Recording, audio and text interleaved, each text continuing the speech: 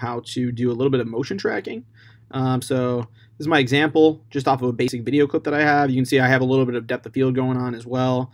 That you don't need to do. I'll show you how to do it as well though. So the first thing you want to do is go ahead and make a new composition. I'm going to title mine Motion Track 4. Hit OK. It doesn't matter background color. You can use anything for this. I happen to have some green screen footage, so I'm going to be using that. Let's see here. And dropping it in. Okay. Once I bring it in, you don't want to use this whole thing. You want to actually get an area where maybe your face does not rotate a whole ton. This one actually worked okay for me. I could probably be better. I'm going to hit N to set an endpoint. I'm just going to right click and trim my comp to my work area. Next thing I'm going to do, with this video layer clicked, I'm going to go to this tracker option. You can also go, I believe, to, let's see, animation or layer or something up here to get to this. Let's see. Animation, track camera, track motion. So I'm going to go to tracker though. That's also a window you can get to. And I'm just going to say, let's track motion. So it comes up with this little tracker. And what I want to do is place this somewhere that is kind of going to be always in visibility or within visibility. So I'm going to take this, I'm going to move this whole box over to my eye, to the corner of my eye. This inner box is kind of like the thing that it's going to track. So I'm going to actually make that bigger. And this is my tracking area. So I don't want that to be too big, but I want it to be enough where, you know, this is kind of within reason of space for this thing to look for that item. So I just kind of drag that out. And again, I'm just clicking in the middle and move those things around. Make sure I leave my plus point in there as well. Okay, so next thing we're going to do is I'm going to go to my options, and I want to say built-in. I'm going to go with luminance. These are just different settings for what you have filmed. And then stop tracking if the comp is below 50%. Meaning, so if it doesn't know where your eye is or what it's tracking, it'll stop, and then you can fix it if need be. So I'm going to hit OK, and then I'm going to go, and I'm actually going to create a null object. So I'm going to go to New, Null Object, and I'm going to call this Target. And what I want to do is I want to link this together. So I'm going to go to up here to my tracker, and I'm going to hit Edit Target, and you can see it's already tracked to that. So I'm going to hit OK. And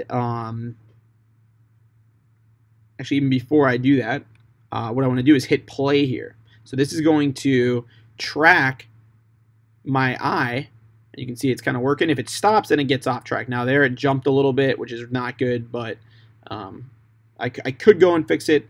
Right now I'm just going to see how this looks. And then I'm going to go backtrack as well. So I'm going to track this whole thing backwards. And hopefully it might not even jump this time eye to eye. That'd be great if it just kind of went with that one. Okay, that looks pretty good.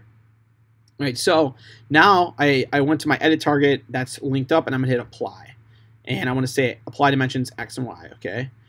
So now we have our, you can see there's a lot of stuff here. I'm going to hit U just to kind of collapse that down. What I want to do next is I'm going to open up my target, and I'm going to actually hit position. And I'm sorry, I don't need to do that on target. I'm going to create a new null object. So right click, new null object, and this one we're going to call controller. And what I'm going to do here is I'm going to hit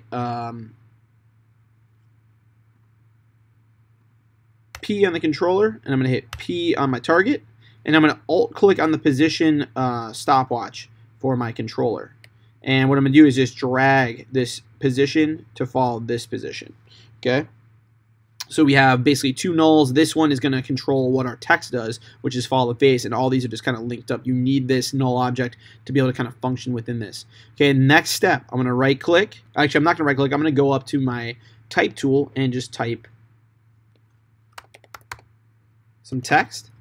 All right, you can edit this in terms of size, but just be thinking about where you actually want this to be. Okay. So I want it to start over here. I'm also going to layer transform. I'm going to center it. I don't know if that'll make a difference, but if it does, I'll mess with that later. And then what I want to do is I want to parent this test to the controller. And at this point, if I hit play, my test text should follow my face as I move through. So the next demo will go through some of the other things like taking out the green screen, which we've gone over, and then doing some of the 3D spacing stuff.